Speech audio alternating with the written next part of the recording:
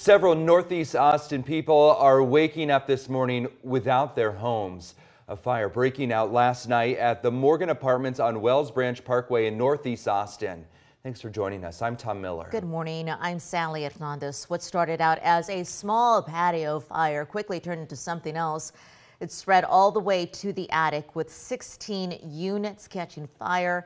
8 of them suffering fire damage. No word yet on what may have caused the fire, but we're going to continue to update you as soon as we get more information from the fire department in Pflugerville. Update you online at kxan.com as well.